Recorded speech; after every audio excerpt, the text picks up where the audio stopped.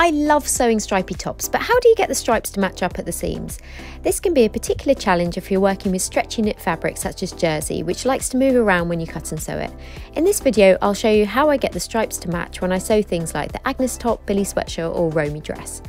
Draw a horizontal line around the centre of the bodice pattern pieces at right angles to the grain line arrow or centre line.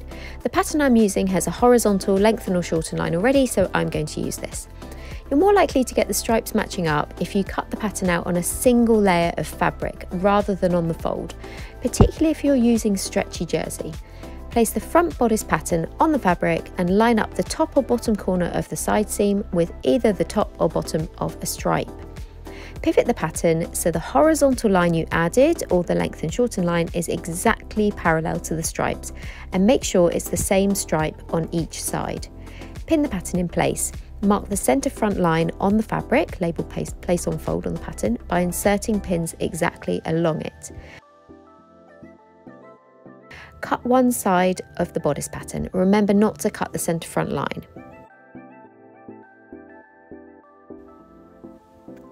Remove the pattern piece, then flip the cut fabric piece over along this centre line, checking the pins are exactly along the fold.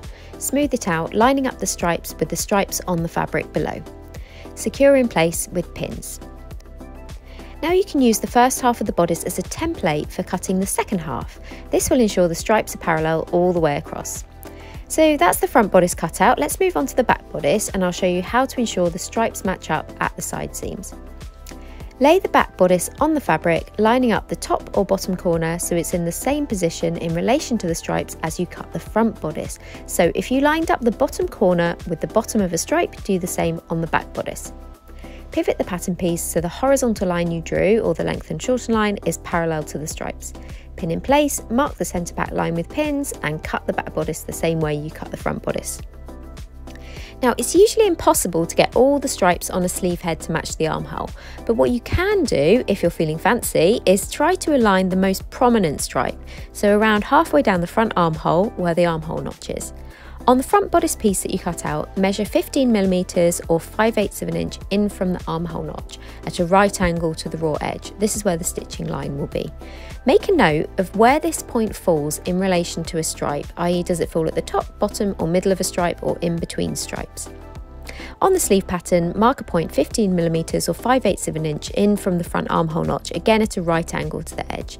Line up the marking so it's in the same position in relation to a stripe as the point on the front bodice armhole fabric piece.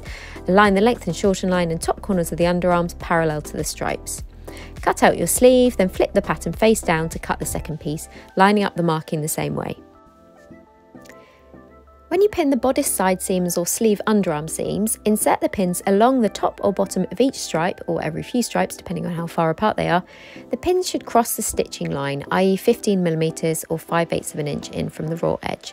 Check the pins are coming out in the same position in relation to the stripe on both layers of fabric. Tack or baste the seams.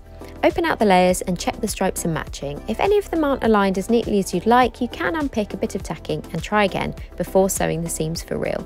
You should now have beautifully matching stripes, and hey, if you don't, the sewing police aren't going to come knocking, so smile and get on with your life. If you like this video, give it a thumbs up and subscribe for more sewing tips and inspiration. Happy sewing!